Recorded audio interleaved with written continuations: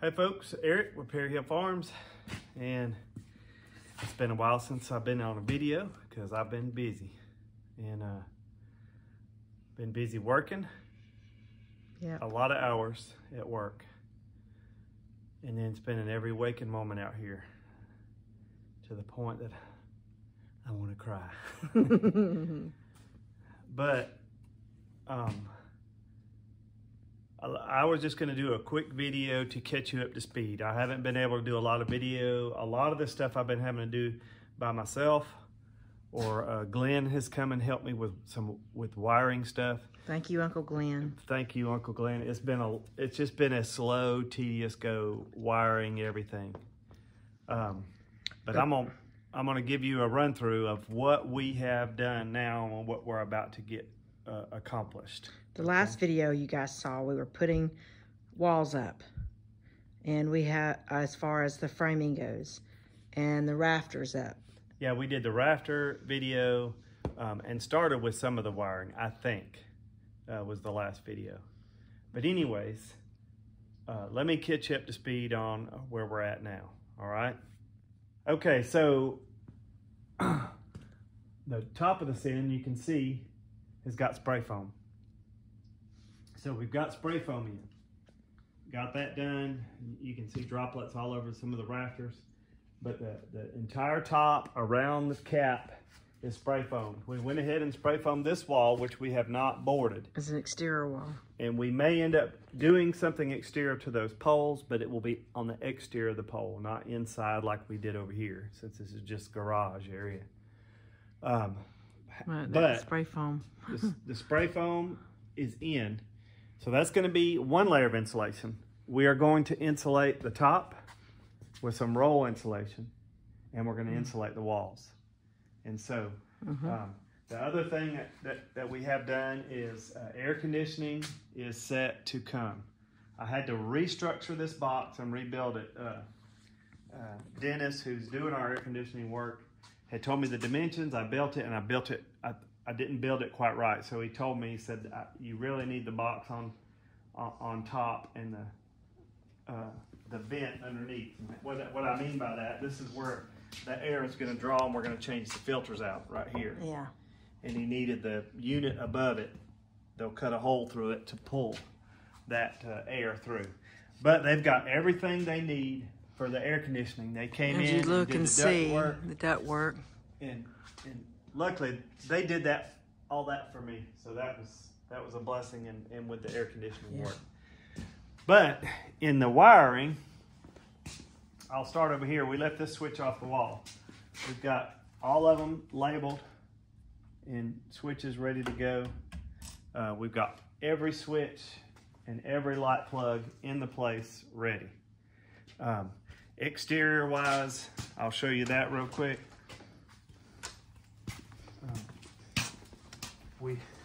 We have the fans up, we have the lights up, we have the floodlights hooked up. We've got all that done. All this is wired, ready to go. Exterior plugs down here. I've got them already faced out because they're ready to go. And so, you know, this is what the front's going to look like.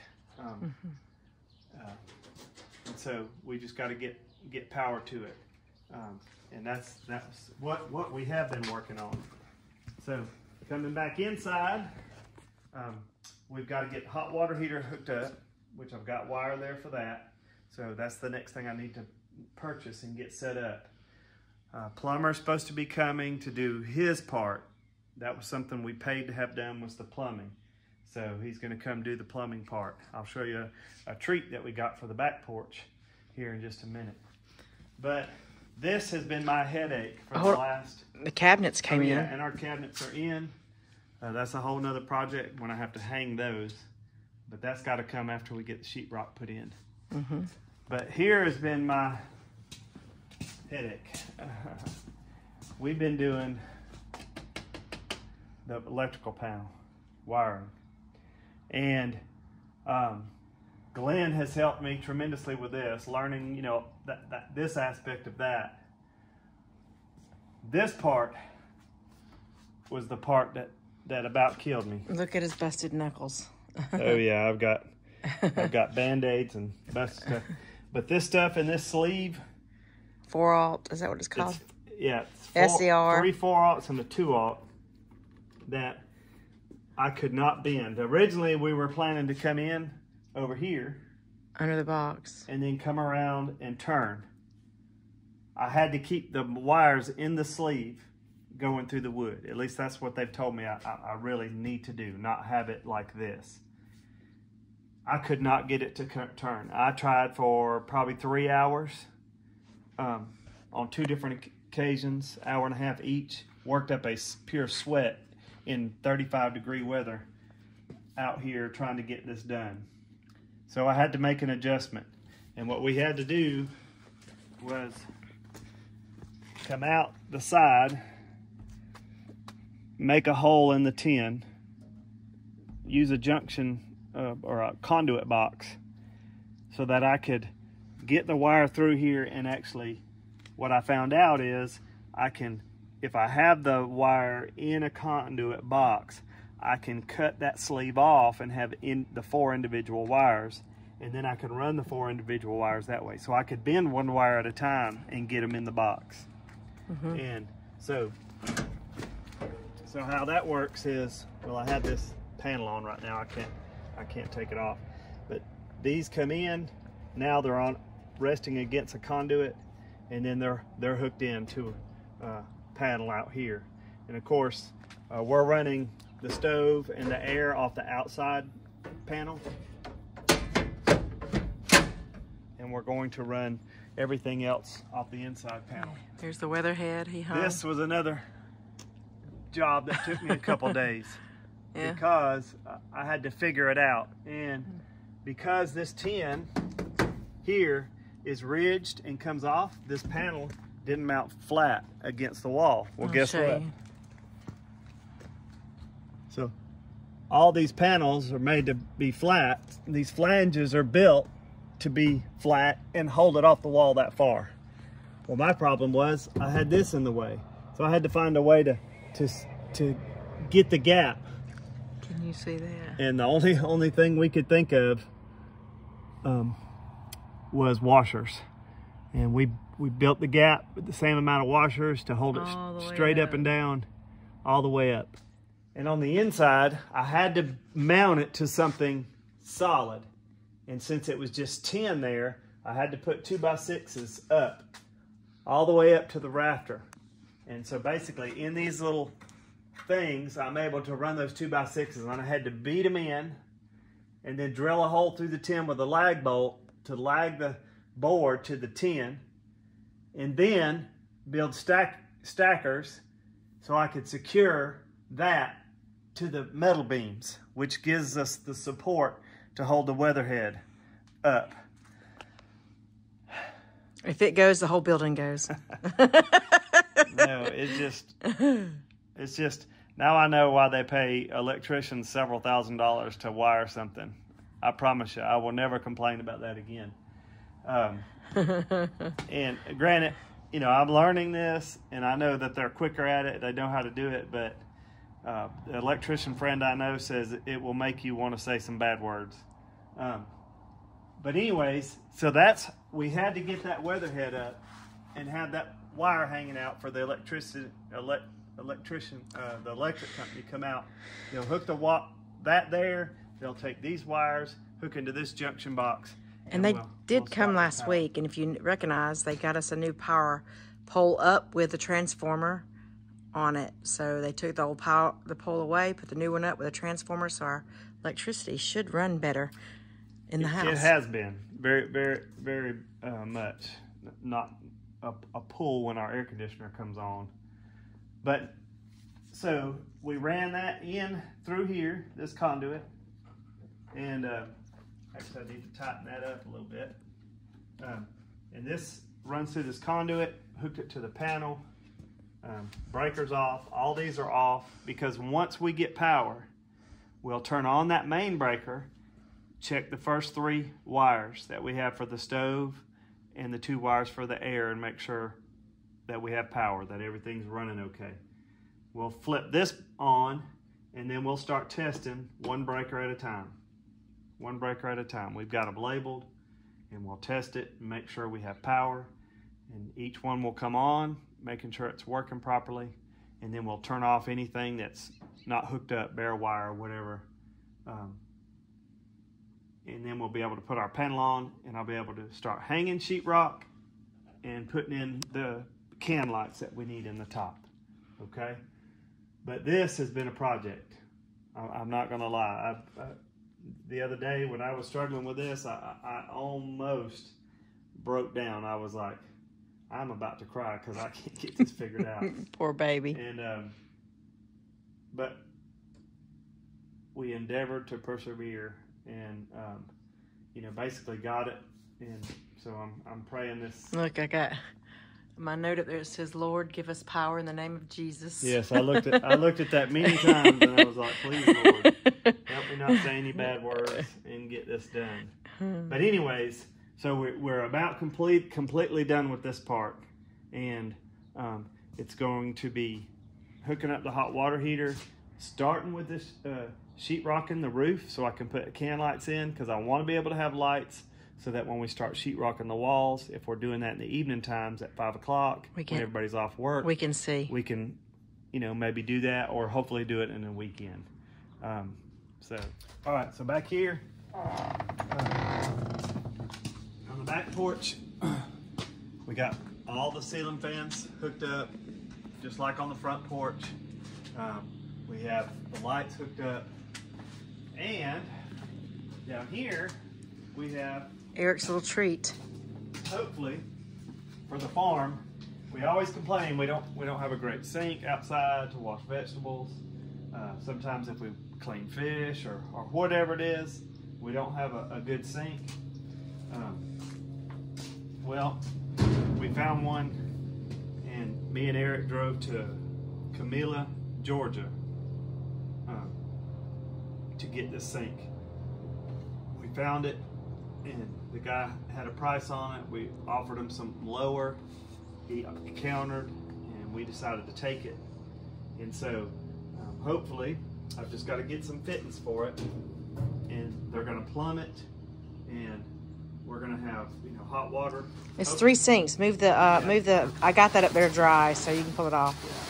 So guys, look at this thing. Is this not awesome? It's it is 3 sinks, and you know, we're going to plumb it so it drains into our you know, drain inside the wall there. They'll bring us some hot water out here so we can have cold and hot water, and then I'm hoping to you know, put a spray nozzle thing here. And I don't know if I'm going to use one like they do in a kitchen, or if I just, you know, mount something with 2 spray hoses that are small that we can just spray with. But anyways, it does have a hanging rack. It, you know, obviously for a restaurant or something, you can hang pots or something on there. And there's a shelf at the top. So if we want to put like cleaning knives, stuff that we would keep all the time out here, that stays dry. And we got a little work to do to it. I mean, it's used, but we're going to try to straighten the legs out a little bit. I need to add one here. And me and Eric messed with it a little bit yesterday and kind of tried to level the legs so it was more stable, and it's a lot better. And but yeah, that's the kind of sink that if you want to put a bunch of vegetables in and wash them, or potatoes, or whatever it is, tomatoes, I'm telling you what, you can put them in there and golly, and wash it up. We're just gonna have to clean it real good. So that, hopefully that's a good treat for the farm. And you know, we want to take care of some business out here, we can. So hopefully be a blessing. Yeah. But that's where we are now. I know I'm so sorry I haven't been able to get a lot of video of this stuff, y'all, but if I knew what I was doing, I'd probably be able to set up the video better, but half the time I was learning by trial and error, you know, making mistakes here, making mistakes there, and trying to correct them. But next thing we got, the septic tank's due to come. They're probably going to come do that after Christmas. And I told them we didn't need it in before Christmas, but they'll run the lines out there. We'll have the septic tank. And hopefully y'all will be hanging sheetrock in a week or so. I hope so. 2 weeks. One thing that we do have a little issue with, that they're coming to check for us, and I'll show you that real quick. But after we got it spray foamed, we had a torrential downpour, probably 4 or 5 inches of rain. And we noticed some water on the floor. We thought it might have come from under because it was close to the end of the building. But then the second time it rained, it was about 3 inches, and it was a smaller amount of water. And I noticed, see it there. I noticed I could not see water on this part near the wall. It was just right here. So I said, okay, it's not coming from under the wall. So I looked up and I could see, I don't know if you can see it in there, but I drew a black mark on the white foam, and I could see moisture. And so we had a little leak there. They came back and supposedly, they checked it and either tightened up a screw or two to make sure it doesn't leak. So we got to check that again. It's supposed to rain tomorrow and the next day. Over on top of the... we noticed on the main ridge line, Well, another puddle was over the top of the breaker box. Right, close to that breaker box. There was a smaller one. But along this main ridge line, we noticed a few small spots that were, half dollar size moisture, meaning there was some kind of moisture when we had heavy rains coming from that main ridge cap. So they're coming to check that as well to try to just see if they need to tighten some screws or whatever it is. But I told them I really needed that checked because I don't want to start doing sheetrock if there's a leak. And so that's one of the worries I have right now. The other leak spot was somewhere about right here. You can almost see, it's hard to see, but there's a little discoloration maybe on that. That's probably just the lighting, but it was coming from right in here. And all of it, besides that one spot, seemed to be coming from the main ridge cap. He thought the wind maybe blowing water up under it, but we had another small light rain and there were still a few small spots of moisture. So I told him I don't think it's the wind. So he's coming to check that. And once that gets checked, we'll see tomorrow. The next 2 days we're gonna have some rain. I'll try to get some video of that if we are leaking still. But just hang with us, keep with us, watching as we start with the other projects, because hopefully we'll have a little more hands-on, several more people hands-on with the sheetrock and putting everything up, because that's more than just a me-man job or a two-man job. It's going to be several of us involved with that. But that's what I've been doing, and I'm ready for us to get this done. Oh, and you did. I have hung the lights in here. There's 2 lights hung in here, and we'll see if that's going to be enough light. If not, I can do a splitter jumper and put another light in if I have to. And so that's where we're at, y'all. And I know I hadn't had a lot of video of it, but I wanted to give you an update and just let you know how it's going. So one step closer. Yes. And it is Christmas week coming up. Tomorrow is Christmas Eve. And so no worky out here tomorrow. We're going to go spend some time with family, go to church, spend some time with family, and relax. And so God bless you. Merry Christmas. Keep watching, like and subscribe. And I promise you we'll be getting some video of this next phase. All right? God bless.